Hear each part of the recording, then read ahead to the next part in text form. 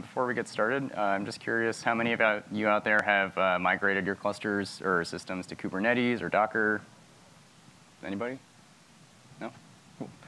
So basically in this talk, I'm going to talk through what we used to do, why we decided to move to Docker, why we moved to Kubernetes, the problems we faced, and sort of the system that we have now, which works across multiple different cloud providers, and we can install it on-premises as well.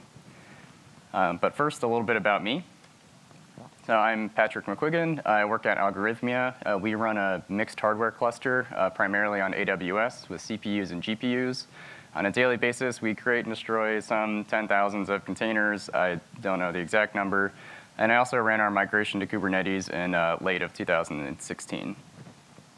What we do is we're basically a serverless AI cloud. The idea is that we have a common API for algorithms, functions, machine learning models to run as microservices. Users can create algorithms in 7 or 8 different languages. Whenever they push to a Git repo, it automatically creates a versioned API endpoint, which then anybody can call. It's set up as a marketplace, so users can publish publicly if they desire to. You could set a royalty fee, or you can make it private. You could share it within an organization. There's a whole lot of different options that happen there. The key is that we will scale our cloud, both the number of replicas of a particular algorithm that exists and the number of servers that we have running at any given point in time based on demand as it happens. So for example, we have this one algorithm for doing filtering, like you might see in Snapchat or anything like that. It has a whole bunch of different possible filters. So you take an input picture, you give it a path to save it, and one of the filter names, and you get this nice little stylized picture of my dog. Thousands of algorithms out there. There's 50,000 different users. Anyone can create anything. Some things are utilities or sentiment analysis, NLP. It kind of goes all over the place. But we do support all the major deep learning frameworks: TensorFlow, MXNet, Caffe, Torch, Theano, Keras. I'm sure I'm forgetting some. But the point is, we're trying to do anything. So with that in mind, I'd like to first start by saying what we used to do, and then why we moved to Docker and Kubernetes, get into the problems, and then how we generalize for multiple cloud providers. And then I'll finish up with the things I'm sort of excited about with Kubernetes. I'm sure you've heard a lot so far this week on where things are going, and I'll talk a little bit about what I'm personally excited about. So this may look familiar to you. It's a pretty traditional web application diagram.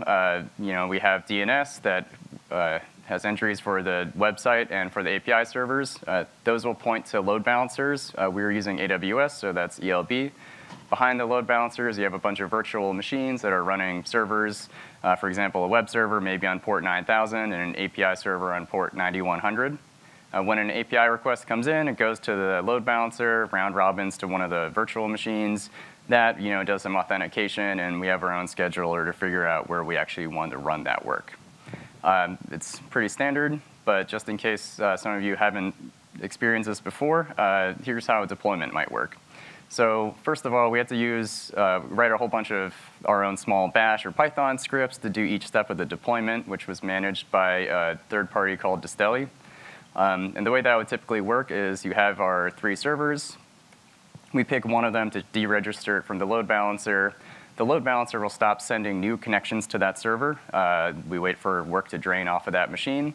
Whenever it's done servicing all active requests, it gets deregistered fully. We can then update the application binary and then reattach to the load balancer and start responding to health checks. After 30 seconds or whatever our configured interval is of healthy pings, then the load balancer will start sending work to it again. So this is pretty standard. This is what people have been doing, and there's some variation of this for 10, 15 years in any sort of web serving architecture. But it has a whole bunch of limitations to it. In particular, you can really only run 1 copy of a service per machine. And the big reason for that is if you have a server running on port 9000, there's only one port 9000. And if the load balancer is configured to ping port 9000, well, you're kind of out of luck if you want to run multiple copies. You can do things like run HA proxy to balance between ports or something along those lines. But it starts to get a little bit more messy, and it's usually just easier to create more machines running 1 copy of the service. Additionally, it can be really difficult to add services. You have to install libraries on the host. You may need to configure particular directories. We have to write the deployment pipeline. We have to figure out what's going to monitor it. If the process crashes, how does it come back up? How do we know that it crashed? There's a whole host of problems there. On top of that, like I said, we have a public marketplace, but customers came to us who a public marketplace doesn't always work for them. They may have data privacy requirements, such as a HIPAA requirement, or maybe they're in EU and there's data privacy laws where you can't send data across or outside of the EU. There's also bandwidth or latency requirements. Users who are sort of in the big data space, they have all of their data in a certain data center. Why should they send all of that from, say, Europe to our data center in US East 1 just to do some processing? Really, they'd like it to be within their own data center. So with those motivations, we felt like we can't just handle, or can't only have a public marketplace, but wanted to have an enterprise offering where we would install our system in whatever cloud, whatever region, on-premise that the users wanted. But before we can do that, there's a whole bunch of barriers. We have to figure out how you're actually going to deliver your applications. You have to figure out how to work on different operating systems based on the customer's requirements. Like I said, we had third-party software called Distelli for doing our deployment management. We would also use some things like Algorithmia to power search on our website. There's a high proof of concept, and the list kind of goes on. But what I'd like to talk about first is why Docker. So Docker gives us the first two of these barriers, where we want to talk about the operating system and how to actually bundle the application and deliver it to people. So the benefits of containerizing is that, in general, you're no longer tied to the host libraries or operating system, with a small asterisk I'll come back to. It gives you an easy way to distribute and upgrade the application images. You can simply take the Docker image, you can push it to a registry, you can dump it to a tar file, you could send it via email, whatever you'd like to do. There's multiple ways to distribute it. It also gives a unified way to view logs and kill and manage your applications. So for example, if you're running HA proxy and some shell scripts and a web server using Apache and a different web server in Python or whatever else, they might all write logs to random spots on the operating system. With Docker, single Docker logs, you can view application logs for anything. It also makes it somewhat easier to run multiple copies on the same machine, but not fully. So I Dockerized our system, or completely Dockerized our system in August of 2016, roughly. Prior to that, we had used Docker for certain components, but it wasn't a fully fledged entire ecosystem. There's a couple caveats. As I said, you aren't really completely free from knowing what operating system you're running on fully. For us, when we're using GPU devices and other drivers, those actually need to be installed on the host operating system itself. It's not something that you can only have existing in the container, because you have kernel modules and other things that you're dependent on. And the kernel is not a part of the container. It exists outside of the container. Additionally, and this is a little more convoluted, but if you have a container and you want to spawn more containers, you would give that container access to the Docker Unix socket, which is from the Docker daemon. It's var run docker.sock. Since this is a file on the file system, it has a user ID and a group ID. And the user who's running your application inside of the container has to either match the user ID or the group ID for this file, or it won't have permissions to write to it. Well, it turns out that in Ubuntu or CentOS or a couple other different operating systems, when you install Docker, they get a different group ID. And that means that your container, your application, is running with a group ID of, say, 999. That means that it can only actually access the Docker socket on other hosts that have Docker group 999. If you are fully using Kubernetes, you don't really have to worry about that, because usually you're not interacting with Docker directly. You're going to interact with the Kubernetes API server or something like that. And when you're using the Kubernetes API server, there's like role-based access controls and tokens that will handle all the access that you need. But if there's some sort of middle ground where you are using Docker but not fully using Kubernetes or some other orchestrator, this might be a problem if you need to target different operating systems. We worked around that by sort of customizing the base image that we're going to use. Even if we're using Ubuntu or CentOS or anything, we install the Docker and have a specific group that we use for all of our AMIs that we share with customers. There's a couple other issues, and it's something where Docker, people like to think that it's very easy, but in some ways it can be complicated and have sort of unknown performance issues. When you go to figure out what storage driver you want to use with Docker, you kind of get this whole little matrix here. If you're using Ubuntu or Debian or whatever, there's just this whole sort of list, and you're like, okay, well, which one do I choose? Turns out the recommended driver has changed multiple times over the last 3 years that we've used Docker, from device mapper to AUFS, and now it's at overlay 2. And that's something that the community sort of realized, oh, this one has performance issues, or that one has performance issues, and it kind of keeps evolving. For us, we ended up using AUFS. We might be changing that, but there are some tricky bits with a particular storage driver that they may not explain to you very clearly in some of the documentation. For example, with AUFS, it does require an extra kernel package to be installed, and this is documented. But we were automatically upgrading our kernel versions for security reasons or whatever else, and then when we rebooted a host, well, our process, we actually forgot to update the Linux extras package. So you reboot the host, the kernel's new, we were missing this extra kernel package, and then the Docker daemon would sit there crash looping. It can easily be fixed by being a little more intelligent on how you're upgrading your packages and making sure you upgrade everything you really need to. But it's something that sort of caught us off guard when we, a month or so after we're using Docker, and our system suddenly had these weird edge cases we were hitting. Secondly, with AWS specifically, EBS volume performance is really bad until the volume is fully warmed up. Depending on how big your volumes are, this can take several hours to read all of the data. You don't actually have to write anything, you just have to read and scan the entire volume. In our case, it was taking 45 minutes to an hour and a half to actually fully read the volume. And when you're trying to be an auto-scaling system, bringing up and down lots of hosts, an hour and a half, you can't wait. That's not reactive in the way we want to be. Because of that issue, we found that with very write-heavy workloads, like when we're spawning lots of containers and we have a lot of churn in our system, the Docker daemon would end up taking 45 seconds to a minute to create a container or do anything. And that's something that typically takes 100 milliseconds or less, something like that. And all of that time was just file system sync times were way too high. So one way to work around that is if you mount empty EBS volumes, they don't need to actually be fetched or pre-warmed or anything like that. So you can mount empty EBS volumes and do a bunch of work on those, and they'll function way better than if you have something that needs to be pre-warmed. This only really matters for situations where you are doing lots of auto-scaling. If you just bring up a host and you expect it to be around for a long time, you might not actually need to worry about this very much.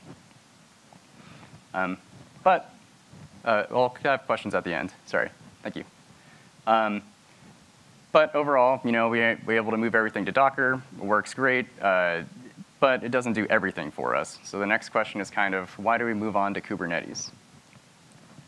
So Docker, we kind of abstracted around our operating system, and we have a nice way to bundle our applications, but there's still a whole bunch of other problems. So Kubernetes is going to help us get rid of more of our third-party software by being an orchestrator. It becomes very easy to plug in new applications that we might need into the platform. And also, we want to get better server utilization. Before we had Kubernetes, we needed about 12 machines in order to run our base system. And that's for high availability and the fact that you can really run one copy of a service per machine, and there's this whole orchestrating problem there. So how does Kubernetes get us that? Since this is the end of the week of Kubernetes talk, I don't think I'm going to run through all of this. But the most important things I found are services, which give you ability to do load balancing, service discovery, DNS entries, deployments / replica sets. They allow you to have n copies of a thing running. You can do rolling updates. It's all native. You can configure how the update's going to go, say, do 1 at a time, 2 at a time, wait a minute in between instances. It's highly configurable, lots of things you can do there. And thirdly, the CNI plugin, which is the networking plugin, which allows you to get the actual giving IP addresses to every container in the infrastructure. And it also establishes routing between all the containers, and it allows you to create network policies so you can say, I want my API servers to talk to Redis, but I don't want the web servers to talk to Redis, or whatever situations you may have. You can lock down the way this works. And then on top of that, there's also service mesh, which you can do even more fine-grained firewalling, but we'll come back to that in a little bit. An interesting question, I think, is what don't we use Kubernetes for? It's a highly powerful tool. We could probably do everything we wanted to with sort of native Kubernetes ideas and like operators and stuff like that. But we kind of chose not to, in part because we're a small team. It's a huge project. There's a lot of things going on, and we didn't want to throw a ton of variability into everything else that we were already doing. But on top of that, we had spent a lot of time optimizing our system for the way that we were scheduling algorithm containers. Well, we would look at things like whether or not images were there, which Kubernetes would also do. But we have higher level data about what will this algorithm need in terms of the data files that it's using, and what are the likely files it might be using based on characteristics we've seen in the past. Things like machine utilization is something Kubernetes is also will natively track for you. But pending requests and queue sizes is something a little bit more abstract it might not know about unless we added that on top. We also have some special security concerns that go as part of our scheduling. We will proxy requests for users, maybe put them on an isolated network if we don't trust it or the user wants it to be on an isolated network. And all of this we were still getting within single-digit millisecond performance. It's one of those things where it's like, well, we spent all this time optimizing and investing in this code base. We didn't feel there was a need to move all of that inside of to be a little bit more like Kubernetes native instead of running in our application. Something we may change in the future, especially as we want to extend those capabilities further. But for now, it's something you should consider. Do we need to move every single aspect of our system to be Kubernetes native, or can we leave some of it within the application? Also, GPU and device management. Kubernetes will allow you to expose the devices to a particular container or particular pod. You can say, I need 1, 2, 4, whatever it may be. But there's a lot of metrics that you can't get out of a GPU. So in particular, GPUs will track memory usage, et cetera, by the process ID. So when you're looking at a GPU, if you're just exporting, OK, process ID 123 is using this much memory, that doesn't tell you anything. Well, you need to know what was that process, who was it, what's the sort of meta information about it, which would be like the user or the algorithm, that kind of information our application knows. So we had to find our own way to expose that information that wasn't sort of natural with CAdvisor and other metrics that are already generated for you. Secondly, with ingress controllers are great, but they have some certain limitations, and different ingress controllers have different limitations in terms of the amounts that you can do with SSL termination and things like that. And for a lot of our enterprise customers, they would have particular certificate authorities, certificates, different, they might need to validate X509 certificates from the clients who are coming in. And all of these configuration options didn't exist in any current ingress format. So rather than go through and figure out how to get all these annotations and other things, we found a way to template our own sort of hot proxy config and just kind of rolled with that. It's very close. It's almost like the ingress controller spec, and so I'd like to get it back in there, but it's something that we kind of have to work with the other projects, and it's hard to figure out whether or not they would accept our changes. But overall, we completed a migration. It was in production January of this year. Everything was running on Kubernetes fully. We were able to drop the minimum number of servers we needed from that 12 to 6. And the 6 is because there's 3 Kubernetes masters for highly available setup, and we'd have 3 Kubernetes nodes for highly available Redis, API servers, all those other things that we run in our system. We also only need a single load balancer now, and that's part of like that ingress mindset where you have a single Nginx, hot proxy, whatever, sitting in front of all of your services, and then it routes based off of what the incoming address was. We were able to replace our third-party search with using Elasticsearch. It's very easy to get Elasticsearch configured and deployed within Kubernetes. And Kubernetes, again, we have native deployments and rolling upgrades, so we could get rid of Distelli entirely. Overall, it's very easy to add services to the stack as well, such as Prometheus and Grafana. If you hadn't heard about them the rest of this week, they're amazing tools for graphing, monitoring, et cetera. And it only took about a day for us to integrate Prometheus with our stack because there's so many deployment templates already out there. It was just easy to take this, plug in the little bits that we needed specific. After that, it's probably spent about a week or 2 weeks adding metrics everywhere I could and creating graphs and templates because it's amazing how much detail you can get about your cluster from these two tools. So what went wrong in this process? There's a lot that can go wrong if you have an application that currently exists not in the context of Kubernetes and you want to migrate it piecewise. It's always possible to duplicate your entire stack inside of Kubernetes and sort of just point your DNS to the Kubernetes one, but that may or may not work depending on your situation, and you might not even be able to migrate everything to Kubernetes if, say, there's some other team you depend on and they aren't willing to do so, something like that.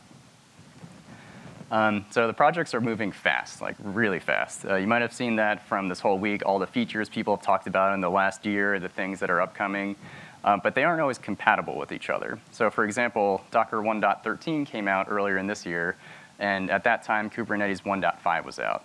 However, it was not compatible. And also, Docker 1.13 wasn't targeted for Kubernetes 1.6, and it wasn't until 1.7 that it was targeted and things were fixed. And it resulted in Docker was making some changes to the way that they did IP tables rules, so they added a default deny or default drop policy or something to the top of your chain, and that broke everything. So people would try and upgrade, and poof, didn't work. Secondly, there's a ton of different versions that are in development and use at the same time. Just in November, I think there was 1.612, 1.710, 1.8.3, and 1.90 alpha, all released in Kubernetes, in addition to other versions. So if you're going to be taking time to migrate your service, what kind of version are you going to target? It's really a project management decision, but it does become difficult when the docs are continually going to be getting updated and you can't find the information you need, or you try and go with the bleeding edge and then you end up hitting bugs and you kind of get stuck in your migration process. It's just something worth considering and probably looking at what the chart is and estimate how much time you might need and then try and target something appropriately. There's also a lot of new concepts which can break sort of the way your deployments may work. So readiness checks with a deployment are very similar to a health check from a load balancer, but there's lots of things in the application and pod lifecycle that are different. You might have to change the way that your application gets stopped. You have to change a rolling update strategy. You may be used to doing certain things at initialization, which now you have to create another container to be in a init container. And none of this is particularly difficult, but it is something where every service you migrate, you will have to look at all of these things and figure out what do I need, what don't I need, possibly creating 5 or 6 containers if you have a lot of initialization that needs to get done. But the real interesting thing is the technical challenges. So as we said, the CNI plugin will generate IP addresses for every single pod in your cluster, but those are not routable from things not within the Kubernetes cluster. And this can become really awkward if your services are trying to talk to each other via IP address. For example, we have API servers and we have Redis, and Redis needs to talk to itself to replicate data. And if the master goes down, one of the replicas needs to take over. So if you migrate Redis before migrating the API servers, well, your API servers won't be able to talk to Redis unless you put some sort of proxy or something in front of it that they can address, and then that would be able to address the things inside of Redis. Something you just need to understand your own application, what's talking to what, before you can really migrate anything safely. Secondly, classic load balancers are not really meant to address containers. Again, the IP address isn't real. So what may happen is that you're exposing your containers or your pods on, say, port 9000, and the traffic is getting proxied to that container from the host. But it's just as likely that the traffic is getting forwarded to a container on a different host, because that's the way that Kubernetes proxy works. It will forward to something that is active across the fleet. And then what happens if host B goes down or deployment comes along and updates that pod or whatever? Well, if that connection that was going to host B gets reused for some reason, it's possible that ELB will mistakenly think host A is down, because from ELB's point of view, it's talking to host A. But in reality, the traffic is getting forwarded. This can happen with any sort of HTTP client and any other application you're using as well. The main reason this comes about is because of connection pooling. So the connection from ELB that was going to host B, if ELB were to create a new connection, Kubernetes proxy would only forward it to an active pod. You don't have to worry about that. The problem is that these connections may or may not get reused based on your application config. And if you're not careful about setting headers such as their connection closed, you may end up stuck with this problem. Additionally, ELB allows you to do a TCP check, which would not use any pooling ever. So it depends on what sort of situation you have. Secondly, when you have a CNI plugin, you have a whole bunch of hosts, and they get networked together somehow. For example, in this diagram. So we use the WeaveNet plugin, which works great. It has lots of configuration options, but there was one we weren't aware of until it sort of bit us. Since we downscale our cluster, it's possible you can end up with disconnected nodes. So say like we have this diagram here, and host B and E we turn off because we don't have traffic or something like that. Well, now you can see your cluster is divided into two different groups, and they can't talk to each other across that divide. So that's something where you can actually configure the number of connections a given host is going to have. And you can easily prevent, if I expect to downscale n nodes, make at least n+1 connections. Simple heuristic, but it works. It gets the job done. But you do need to be aware of your sort of topology there. For us, we highly monitor the number of connections that each host has, how many are failed, how many are whatever, and set alerts on that. All very easy using Prometheus and Grafana. And you could consider your network topology while scaling. These nodes will not refresh their node peer list. So if a node goes down, it may not actually try to find a new node. You could make all the nodes aware of that. We thought that was a little too complicated and haven't had a need based on our heuristics and monitoring yet. So how do we go from here to multiple clouds? There's still a lot of moving pieces of infrastructure that you need to create, VPCs, networks, virtual machines, et cetera. And we also have to get it to work on a whole bunch of different cloud providers. So the first step is that, but there's a bunch of considerations. With your application, you might want to think of first. Vendors like to try and lock you into using them. For example, AWS has services like DynamoDB, Kinesis, ECS, all great services. However, they don't all necessarily have an analog in every cloud provider. And if you want to target an on-premises environment, certainly there's no DynamoDB on-premise. Additionally, you can use Kubernetes to replace a lot of things you might otherwise use infrastructure for. For example, you can use a service to replace having physical load balancers, as we've discussed before. But we still have to figure out how to provision. And this is where I believe this was mentioned in the last talk as well, where HashiCorp's Terraform is great. It allows you to create .tf files. You can commit infrastructure as code. You can version it. You can plug in a whole bunch of different variables for, say, region, an AWS account, or whatever else. And then we can bring up a cluster with those parameters. But once you have a whole bunch of TF files for AWS, you can't actually just change those to the Azure equivalents. It's not just a find and replace virtual machine with the virtual machine from Azure. And there's a number of reasons for that. I'll try and go quickly through these. So AWS has an internal DNS to your VPC, but other cloud providers do not. So you might have to reconsider your architectures a little bit there. Again, I would rely on Kubernetes to do in services to use DNS and not actually have to use a DNS within the cluster, but you can use a Kubernetes level DNS, and that solves the problem for you right there. In rack space, if you have a public and a private IP address, those come as two different network cards. And there's this issue with Weave and the kubelet where it would end up sending traffic to the wrong network card if it's if you're trying to send traffic within the cluster, but a route didn't exist, then it would actually send it through the public network interface instead of the private network interface. And there are ways to work around that. It's on that issue there, how to work around it.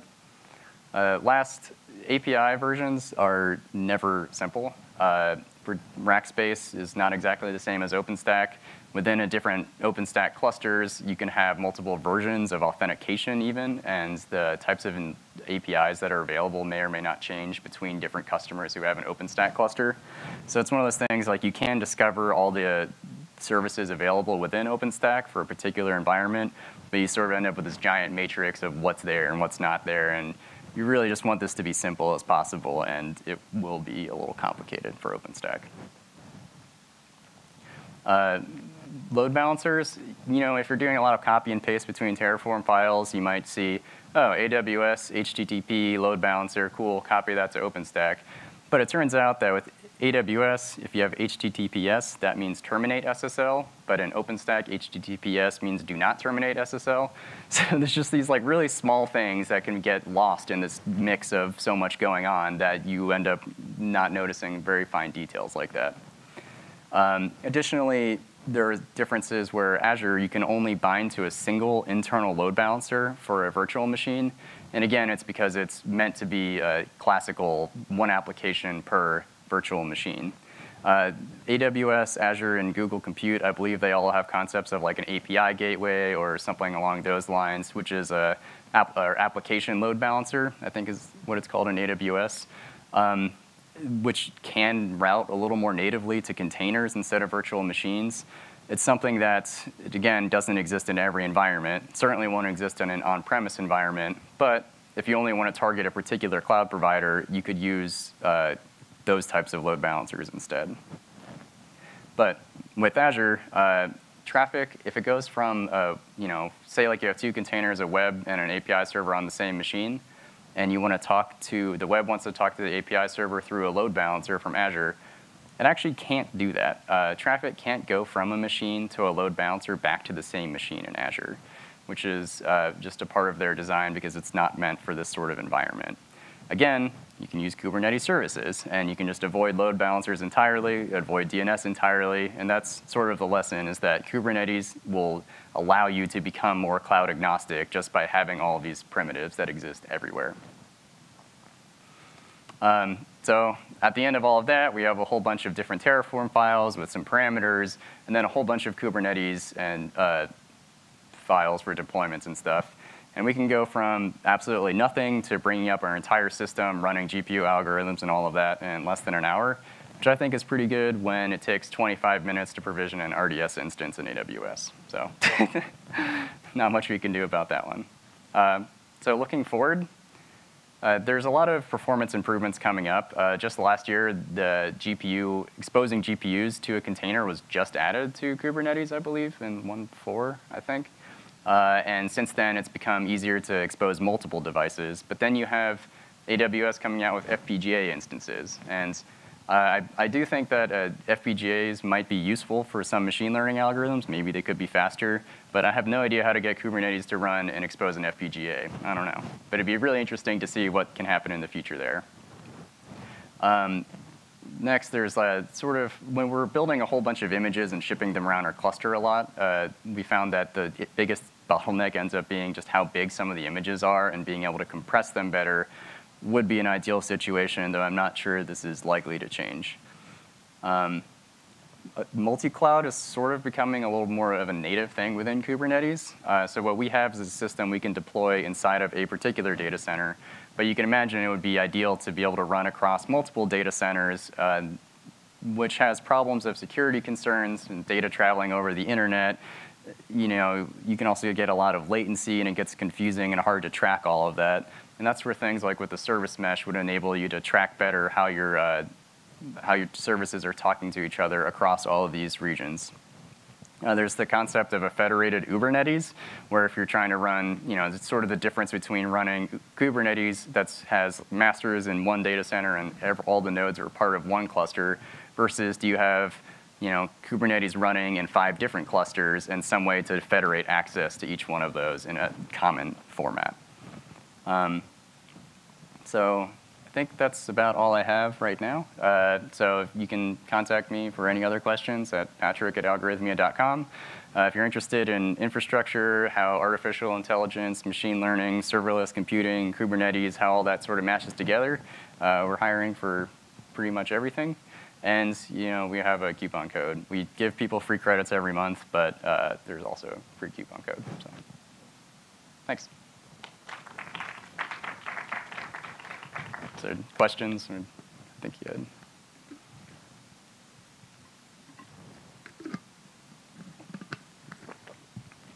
No? Sure.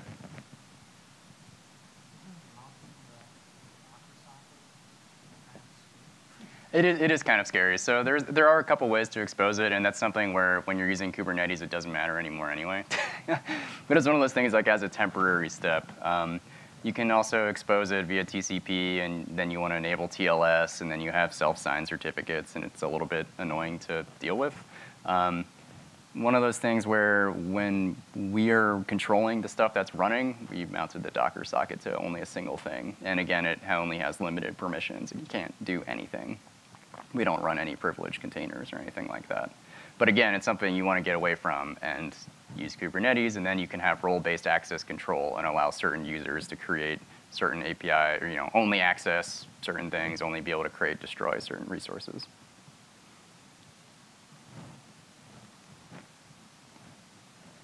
Yeah.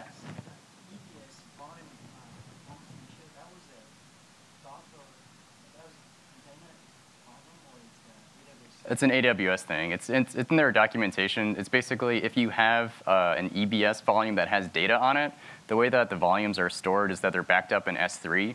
So when you create a new volume and you attach it to an instance from a snapshot, that volume gets attached immediately, but it doesn't actually fetch all the data. So if you have a whole bunch of blocks, it basically every time you access a block for the first time, it has to get downloaded from S3, which can be slow. And if you have, say, a 250 gigabyte drive, then it's got to download all of that data from S3, even if there's nothing there. If it's an empty block, it doesn't know it's an empty block until it fetches it.